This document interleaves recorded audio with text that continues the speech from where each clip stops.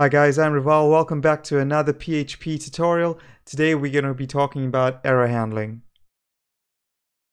So what do we mean by error handling? Consider a class which reads a CSV file. We will write code to read the CSV file and then process it. In perfect scenarios, a CSV will always be present to read. But what if it's not? What if the CSV is corrupt? What if the file permissions on your server prevent you from reading the CSV? Plenty of things can go wrong. Our code should respond to this. So how should we respond? We could end execution of the script, but this is too drastic because the entire application will come crashing down.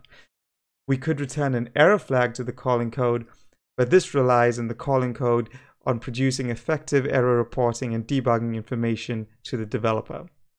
With PHP 7, we can type hint and declare return types. This helps, but it doesn't give enough information to the developer. It can say, well, if we expect an array and suddenly we get false, PHP will throw the error, but it doesn't say why we get false instead of the expected array. So this is where exceptions come into play.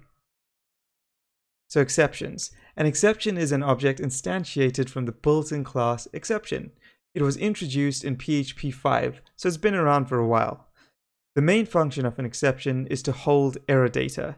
It accepts an error message and error code as part of the parameters. So in programming, you would like a message to go with an error code. So it's just easier to report and understand what's going wrong with the code if you have an error code, something that's easy and identifiable. The error exception class also contains multiple methods to help retrieve this error data. So how do we use exceptions? To use exceptions, we throw them. We use the keyword throw. It will halt the execution of the current method, then pass responsibility back to the calling code. But didn't you just say we shouldn't be passing responsibility back to the calling code? I didn't exactly say that. What I said is, we don't want the responsibility to be on the calling code to provide good debugging information. So we can send an error flag back to the calling code. This can work, but the problem comes with handling the error flag. Does the calling code have methods to handle the specific error? Will the calling code just kill execution? Will the calling code produce effective debugging information? And that's key here. That's what we're trying to get. Key debugging information. So catching an exception. When invoking methods which could potentially throw exceptions, we should use the try clause. The try clause is always followed by a catch clause. So what we are doing is we are trying to run some code, and if there are any exceptions thrown, we catch these exceptions. Once caught, we can take advantage of the exception reporting and kill the script. Okay, so let's take a look at exceptions in action.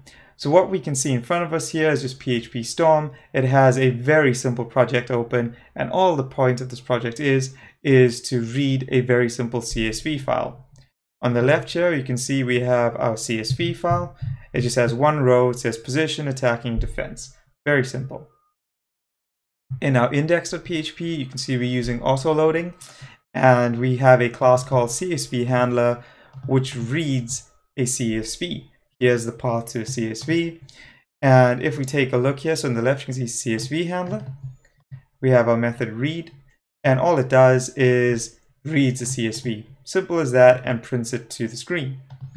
So back in our index.php, you can see we have the path here. And what I'm trying to display to you is, let's see if this is going to work. So we go to Chrome, hit refresh, and great, it's always working. It's giving us exactly what we want. We just want to see the row printed to the screen. So that's going to work all the time. Okay, so in this perfect world scenario, it's always going to work.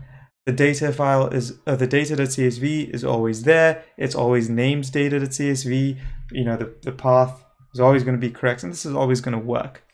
But if you go back to that presentation and think, what if someone comes in, uploads a new file, and they accidentally have a typo in it, and then it's not data.csv anymore? What happens if the file permissions have changed? What if you can't read this file? So there are things that can go wrong in the real world, and you want your code to adapt to it. So let's see how this code adapts. We have storage data.csv. So if we went here and renamed our CSV file, where's renamed? Refactor, rename. So renamed it to, I don't know, data s, datas. Just close that. And of course it didn't do it. Just do data, it's not search for references, and then just go refactor, done. So now it's datas.csv. So let's try rerunning this code.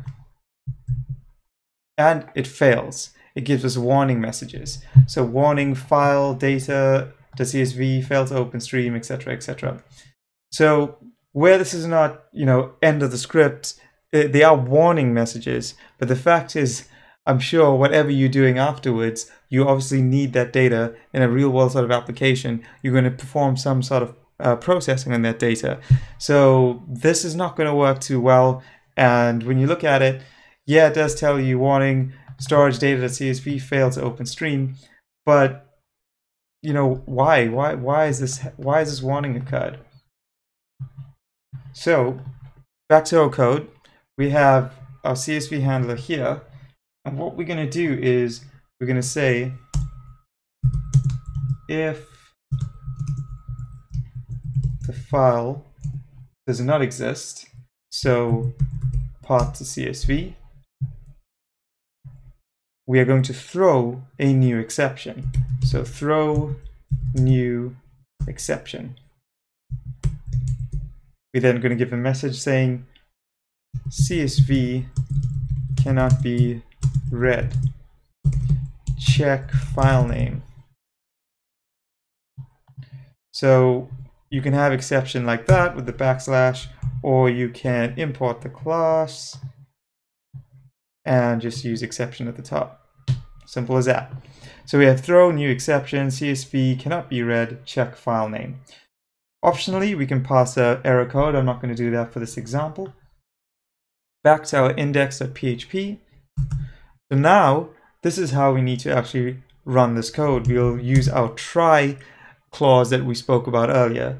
So try, open braces, and what we're going to do is just move this down. And let's just tab that in. Now, it's PHP Storm is saying there's an error here. The reason for it, if you remember, a try block or try clause is always followed by catch. So here, what are we catching? The exception, and it's going to be exception. Okay, so now we have to respond to this error. We have to say this is the calling code responding to the error and taking advantage of the exception error methods. So I'm just going to copy and paste this code here. Actually, instead, I'm going to say message. Okay. And we're going to go exception. So let's see, what can we grab from our exception object? We have get traces string, get file. So numerous methods here that we can take advantage of. So now I'm just going to copy and paste this code. And here we go. So now what you're going to see is the message, so the actual message that we told it to output, then the file, so where the error occurred, the line, and the trace as well. So let's go back and see. So take a look here. It just says warning, so very limited information. Control R, and what happens is CSV cannot be read. Check file name. So then it says the actual file, it says the line, and it gives you the trace as well. So this is a little bit cleaner, a little bit more neater. It gives the developer more information as to why the error occurred, and it's much easier to debug. So that's a very simple usage of an exception, how your code should respond to errors. And now I'm going to take it a little bit further. So this is very simple, so please stay with me. We go back to PHP Storm. We go to our source folder and we're going to create a new one called exceptions. And what we're going to do here is we're going to create a new class and we're going to call it CSV exception. Okay. Click OK. So let's just make this a bit larger. Got a namespace here. So namespace is what was CSV handler? So it's going to be Reval / exceptions. Right, okay. So now I'm actually going to show you a subclass of an exception. So you know you have the base class exception with all the various methods. PHP does allow you to extend this class. So extends exception.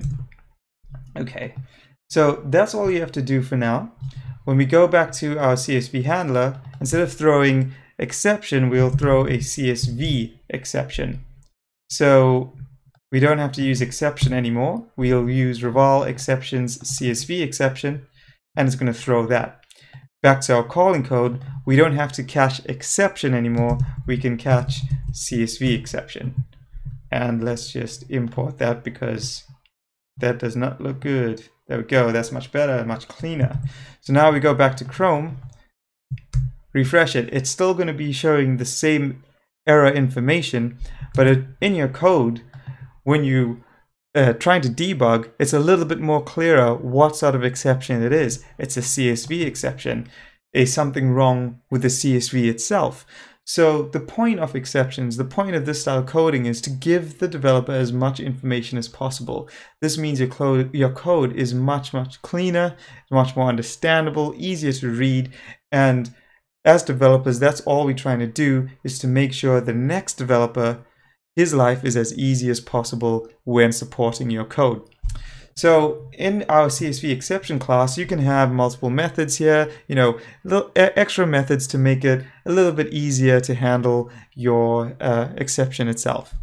So I'll always recommend doing these sort of what's also referred to as custom exceptions or subclassing exceptions, just because it's much easier. So that also means you can have multiple catch methods or clauses.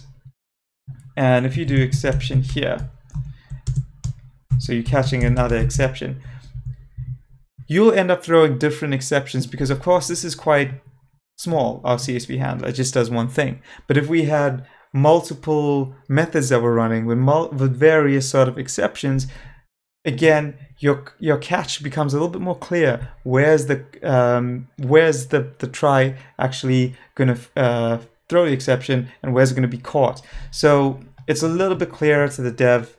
You'll know where to look, where to debug.